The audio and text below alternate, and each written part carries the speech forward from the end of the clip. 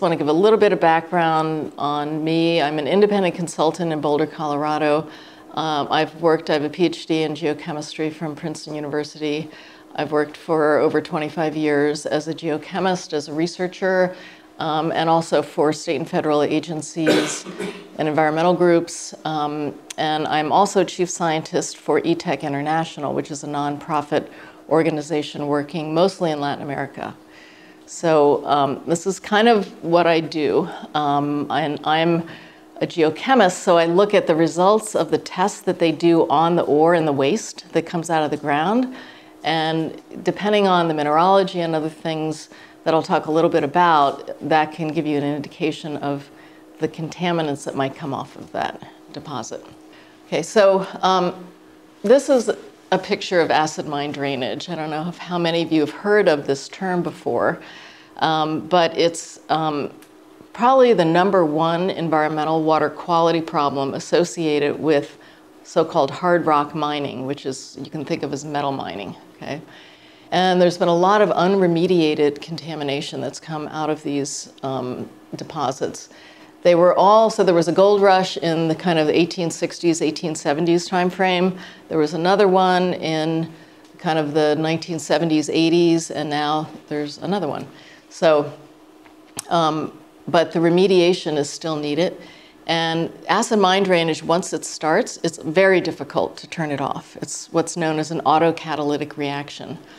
In the 1800s and the 1980s, et cetera, everything was underground mining, and now they're starting open pit mining, which is a lot more disruptive to the landscape.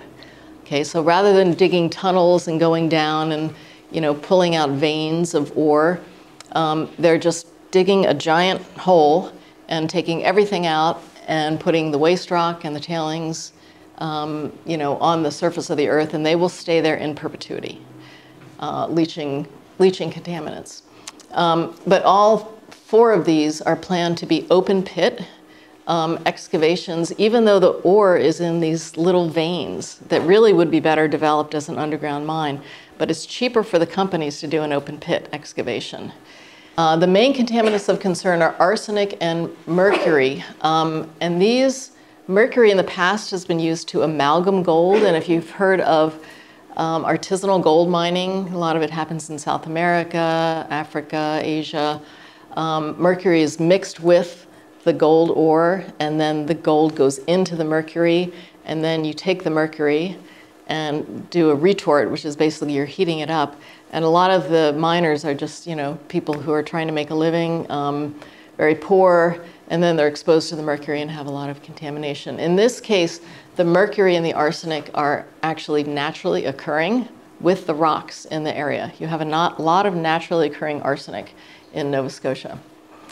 The background arsenic, that means without mining, is generally less than 25 micrograms per liter.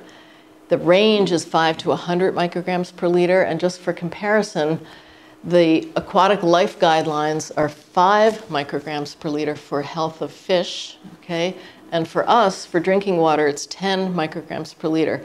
So even in areas that are not that influenced by mining, you do have some naturally occurring arsenic in the rivers and in groundwater in this area.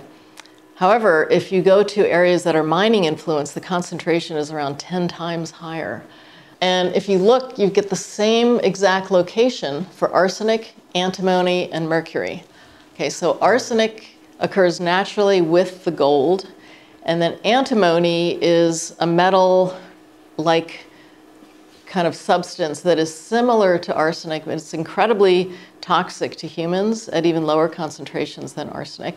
And it's also toxic to aquatic biota, but there hasn't been very much work done on it. So in a community or an area like this where the fishing is incredibly important, these are important things to know about in your water. And then mercury, there are very high concentrations of mercury in the same exact location. So these are naturally occurring. If you leave them in the ground, you're not going to have much of a problem. However, if you dig the rock out of the ground, cut it up into little pieces, and then put it on the landscape in unlined impoundments, then you are going to have a problem.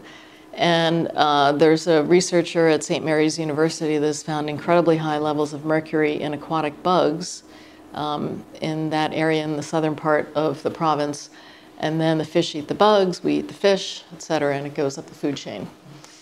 This kind of information is important because you have unique water here that is not going to be able to handle acid mine drainage coming into it and protecting the salmon fishery, your water that you drink, et cetera. So the other thing that I wanted to mention is pretty much all the mines that have acid drainage, that make acid drainage, that is a perpetual care, maintenance, and treatment situation. We have mines from 4,000 years ago, Roman times, that are still producing acid today. So this perpetual care, maintenance, and treatment, when you have a mine, those are kind of three different things. The care and maintenance is always there, okay, because these waste deposits stay on the surface forever, okay? In 2006, I did a study with a mining engineer named Jim Kuipers, who's in Montana, and we did this study has never been done before or since. We looked at the predictions in environmental impact statements for what the water quality was going to be during mining, and then we looked at some case studies to see what actually happened at the mines. So we reviewed 104 environmental impact statements for 71 large mines in the US, and we had a definition for a large mine. And we did this comparison for 25 case studies, what was predicted versus what actually happened. And what we found was that 3/4 of them underestimated impacts to water quality, okay? They said, so in other words, they said in the environmental impact statement, we don't think there's going to be a problem. In the United States, and probably here too, if you say we think there is going to be a problem, we're going to exceed standards. We're going to exceed standards for protection of fish, standards for protection of potable water, you won't get a permit, okay?